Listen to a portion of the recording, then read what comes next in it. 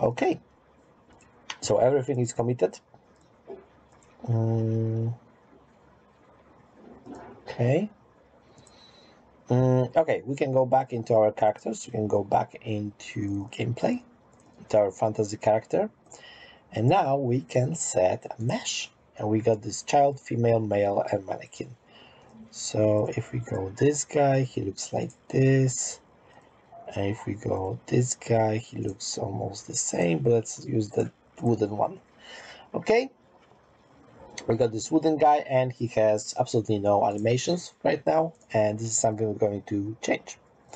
So we need a animation blueprint.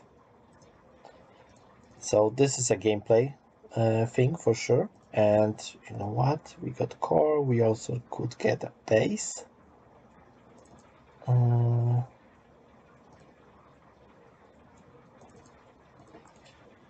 Let's just make animation blueprints. Okay, animation blueprints are in the color of animations. So inside here, I'm going to make animation blueprint for only skeleton that we have. And we want to actually pick a parent class, which is AGR core anim instance. If we don't pick any, it will be just anim instance. And we want to call it BP core anim instance. Or you know what, maybe it's not a good idea. Animation blueprint.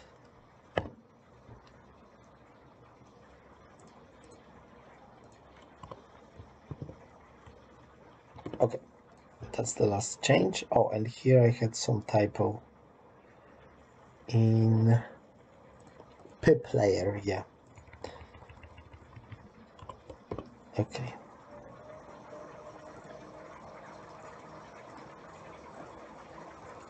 Okay, let's keep it here. So I got this, and we can just set it as default. So there we have it. Okay, great. And we just do idle. And we got idle. Okay, great. Let's go back into our changelog. So we got a basic setup of the character. Check. AGRA master component. Check. Locomotion inputs and inputs. This is what we're going to do now. So let's go into inputs. Let's go into, we can do gameplay, inputs, and this is definitely blue. Okay, so inputs. First of all, what is the list of the inputs that we really want? We want to have directions, primary trigger, secondary, strength and agility inputs, interaction, jumping, crouching, running, walking, sprinting, which could be just one button. And then we have quick actions, 2 quick actions, and 4 shortcuts. So that's a lot. So let's start generating those inputs. So now that we enable enhanced inputs, we have this input here, and we have input action and input mapping context. So first of all, we need to do input action, and we call it input action underscore trigger, or even primary trigger. Okay, and then we can just make it a copy and call it secondary trigger. And I could set it up before I made a copy, but never mind. Okay, so let's open them up, and oh, okay, I opened 2 objects, so I can construct them in the same way. So it consumes input when pressed, so yes. Trigger when paused, no. Receives all mappings. That means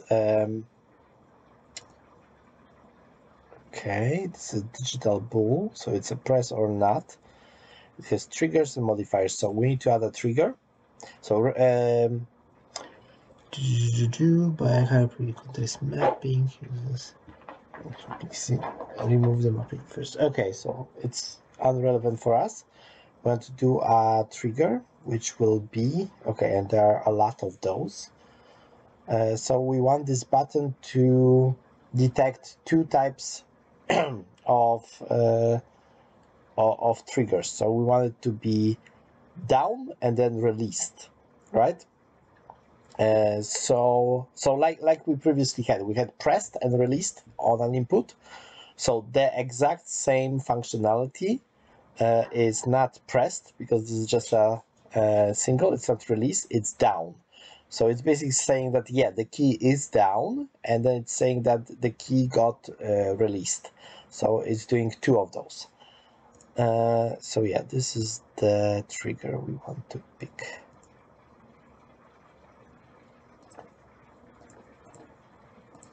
Let's get back here, open one of them, shall bool down. Okay, and now we can close this and open this one, this will move down. Okay, and now we can do axis.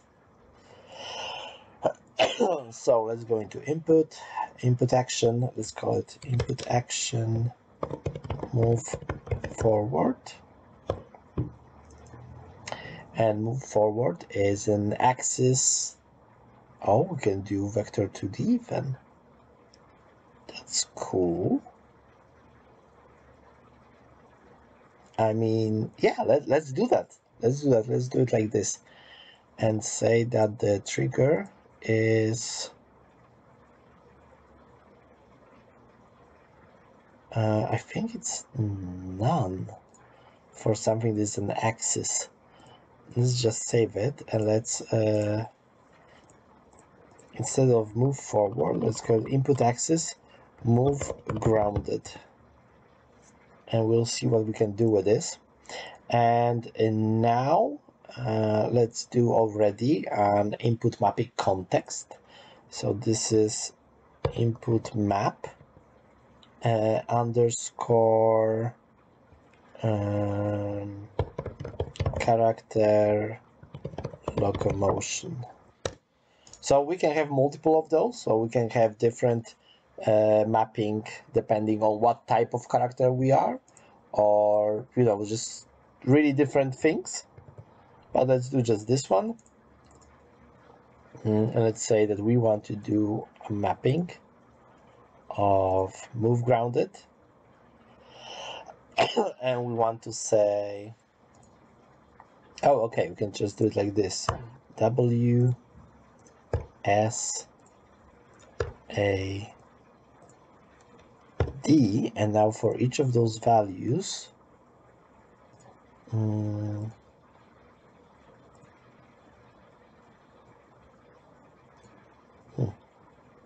okay, I'm thinking about that, and I have no clue how to do that really, because if W is just forward, then S would be a modifier of just negate.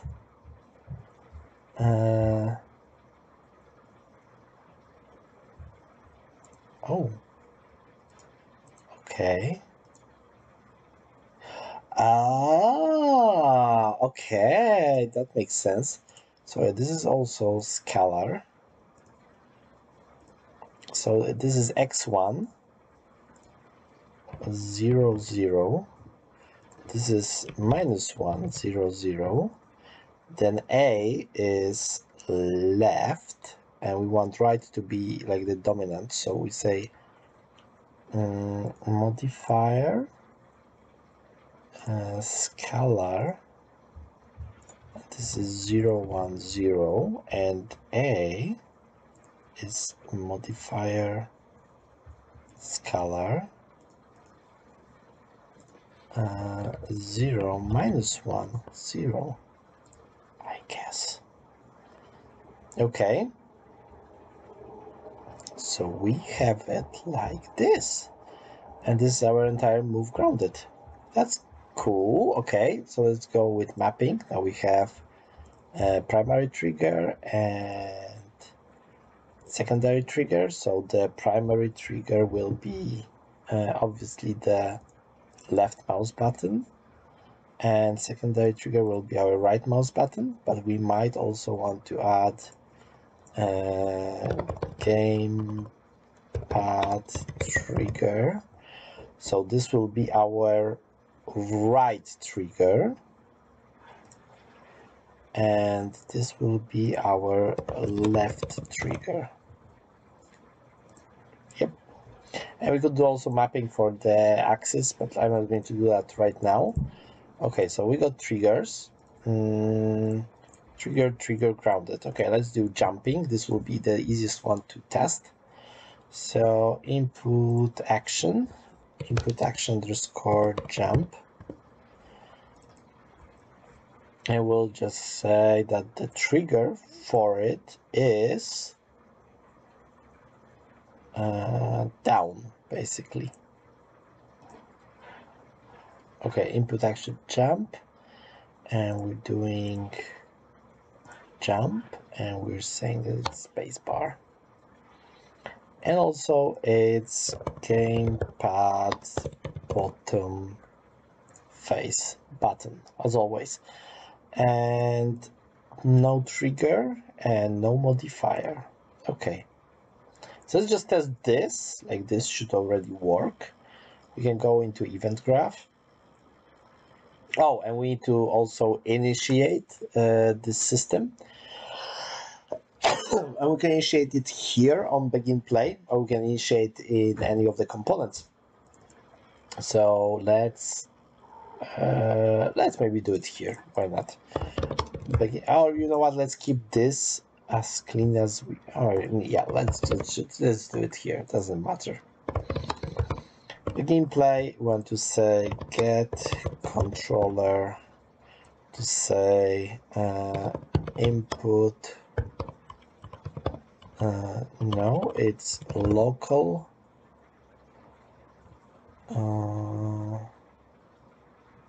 Oh, it has to be player controller.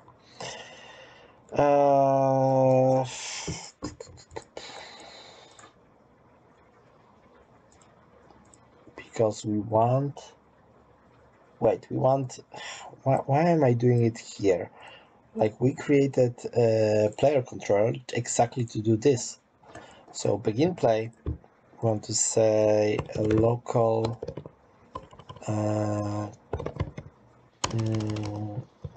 input, local player subsystem, exactly this.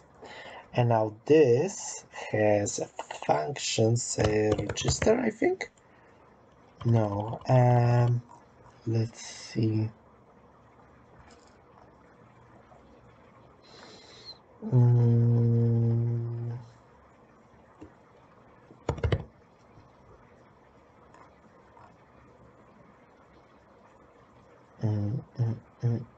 Add mapping context. Okay, I think it's this one. Yeah, it's only running on the server. So we're doing it in the controller, and the mapping context is our I am character locomotion, and the priority is I might even say it's 100. Doesn't matter, we got only one mapping. So okay, we're adding this in the controller, so this should register the inputs. So now that we registered the inputs, we can use them. So we can say input jump. So you can get values and actions. So we can say jump, and we have started, ongoing, cancelled, triggered, completed. So for our example, we have started and completed. So we just do jump, stop, jumping. This is like the most basic we can get. So jump, stop jumping, that's everything. Okay. And we can test it immediately if it even works, because our character can become the default bound character. Let's hit play. Oh, we might also need a camera just for that. Camera. We want spring arm, and to the spring arm we want to have camera. great. Play, and we are jumping, so our input is working. Okay, we'll need this. We'll need this in a second, but we want to now do our movement. So input, what was it called? Move grounded. Input action, move grounded, and we want this. And we have action value, which is oh great. So we can break this vector, and we can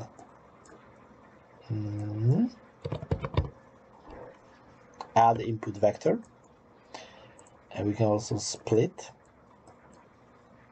and we can get control rotation of our pawn.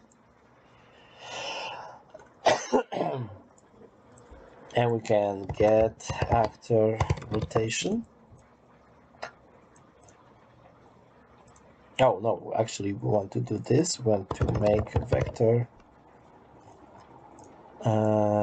X, Y, and Z, and we want to rotate vector,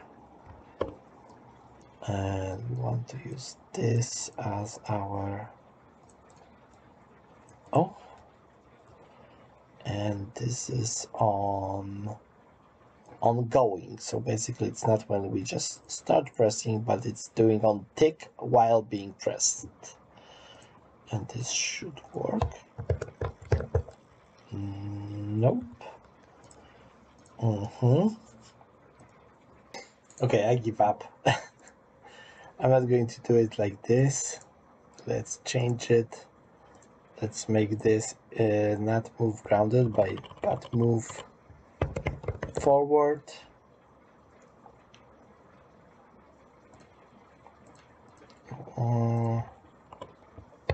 Big F. Okay. And this is not axis 2D, it's axis 1D float. So just a float value. Trigger, we're not doing any trigger. And yeah, we're going to make a copy of it. W, and this one is move backwards. No, move right. Okay. Going back into our mapping. It's saying that this is move forward. And we want to do one more mapping, which is move right. And this is right is D. And negative is A. So modifier, just negate. And oh, I can't change the order, never mind. And S is modifier, not scalar, it's just negate. So this is linear, this is linear, so we should do move forward, move backward. Now we go back to the character, and we do input move forward, and we do input move right.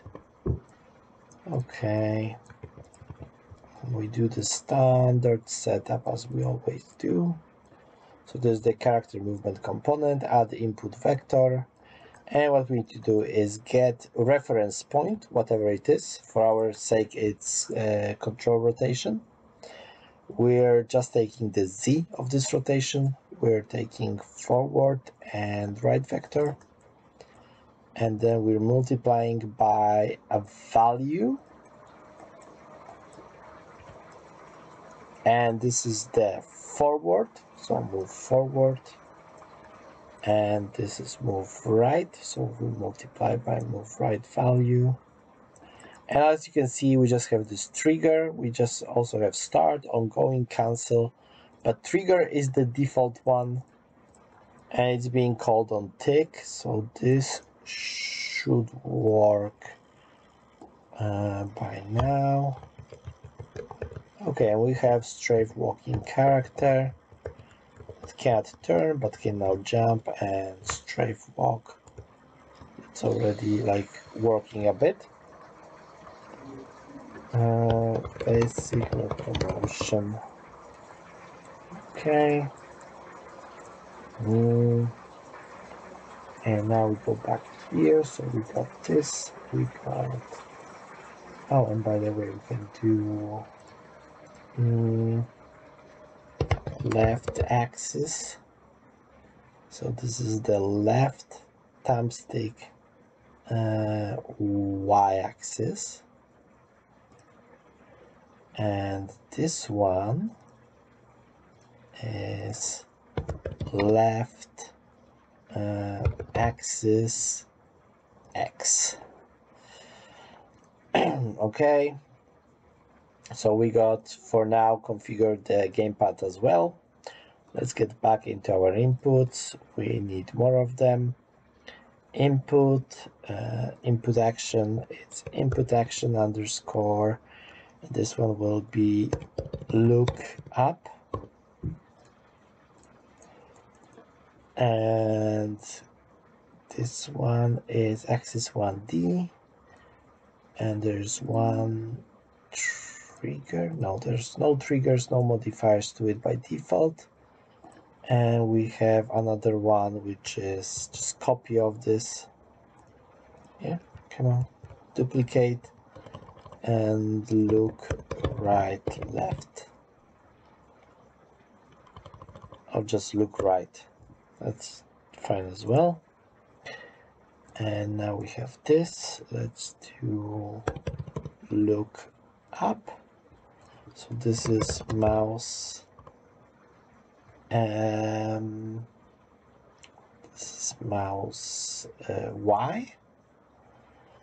And we do another one which is look right, and this is mouse X. Okay, and if you want to add gamepad support to it, like this doesn't have to be, oh, this should be, I think, reverted, so negated. And we're going to take a look in a second. How does it look? And this input we can actually do in the controller itself because it's referring to the controller.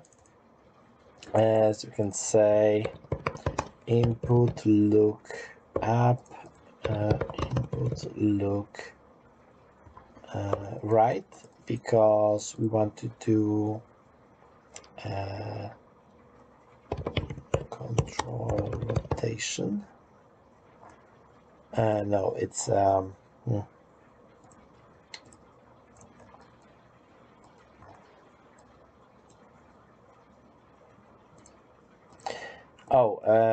actually, never mind. We can move it from the controller and put it here, because we want to say control yaw, add control yaw, and add control pitch, add control pitch. Yeah, so look up is pitch, and this is yaw, and now this doesn't have any settings.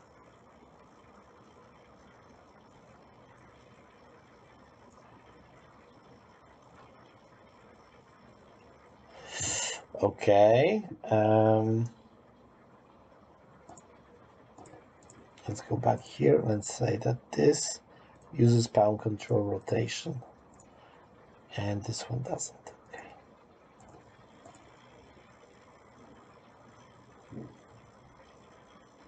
Okay, it's the opposite than I set up. So here, this one is modify negate, and this one is without modifiers. So if I test it now, it's quite smooth. No, it's okay. I can of course change sensitivity of this on multiple levels and methods, but I'm not going to cover it here. It's not that important. So we got looking around.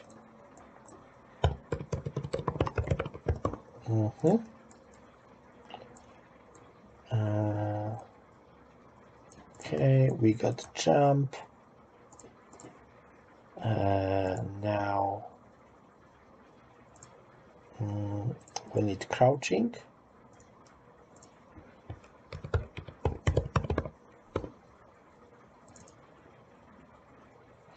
It's a ball value. The trigger is down.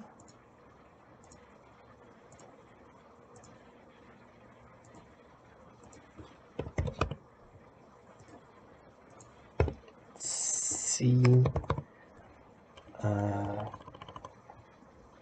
It's keyboard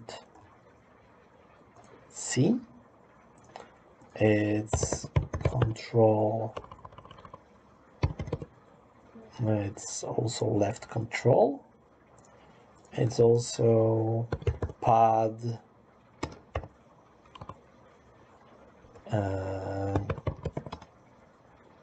Okay. It's usually the right thumbstick button, or it could be or you know what, we're not going to do crouch, we're going to do something different. We're going to use agility for that. Agility action. And it's the same, and this one is C, left control, or face button right. Okay. This is the agility action. Come on. I need to redo it. Agility action. Keyboard. C. Left control. Face right. Okay.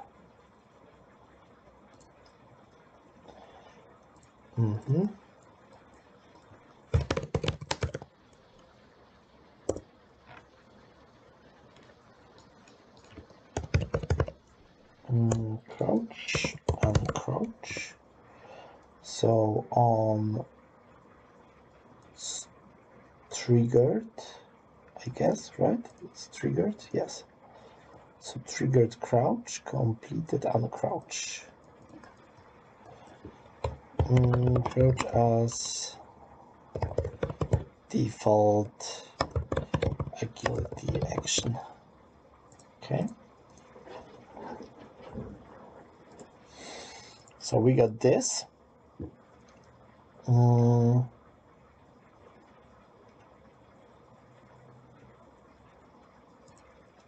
And we need one more, which is strength action. Strength action. We need just simple press buttons for other inputs. So we need input action shortcut 1.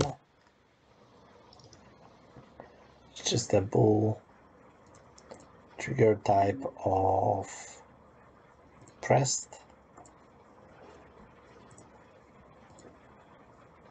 And we can copy it. Shortcut 2, that's correct. Shortcut 3. Shortcut 4. Agility action.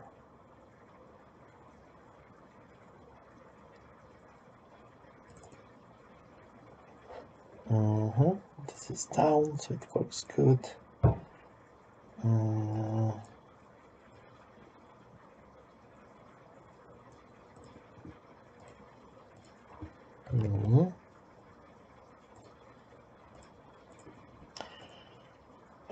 Let's take a look.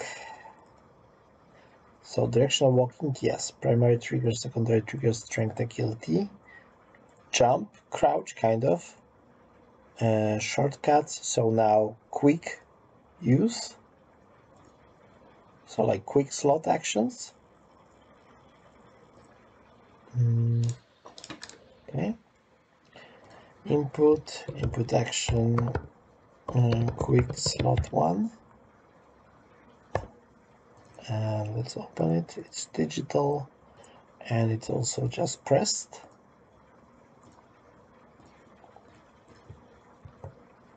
Quick slot 2, got it. And now input action underscore interact use, I could even call it.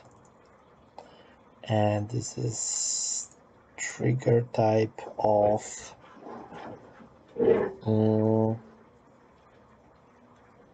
well, it should be both. Interesting. I want to do hold and release, or hold shortcut action. So I wanted to do both. I wanted to do it hold and wanted to do pressed. Okay.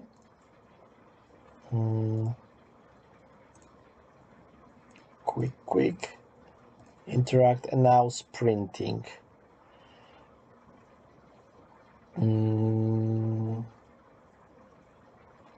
But sprinting, yeah, let's do sprinting. Wait, not this, not this. Oh, those should also have stick, right, gamepad, round type stick, y-axis,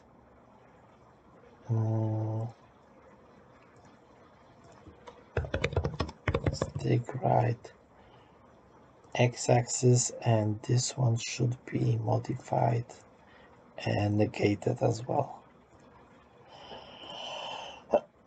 So looking around, it's covered. Agility action is crouching, so it's covered.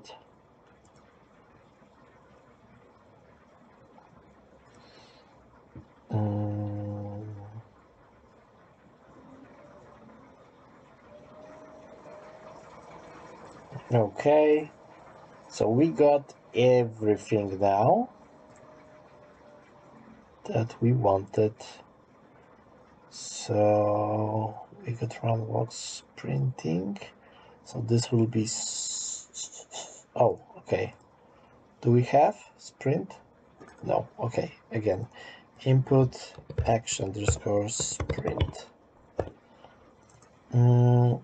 So we want to say it's a bool value. No, this is a bool value, but what we want to hold. So this triggers this action, not just pressing, but holding sprinting. And save. We don't have to map everything immediately. Like, we know that we are using this mapping. So we might actually add this.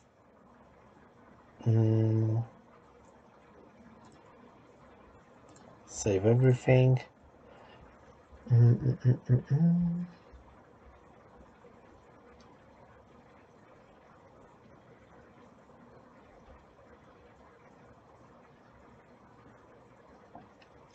Where's like adding to favorites?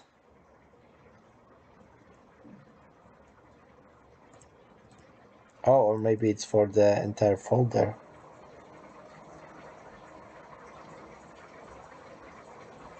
Yeah, here's add to favorites, like the entire folder. Okay, never mind. So we got the inputs. We got this character reacting to inputs, so now he can move forward, backward, and like look around, and when aim offset hits certain degree, it's turning. Like we defined, everything works as we defined. So that's cool. Yeah, so let's go back here and see that we have this. So we have input mapping. It's, well, maybe not yet fully verified. We might have to verify it later that everything works properly. Locomotion input. Okay, so base character setup we have completed. So let's go to the setup of animation blueprint.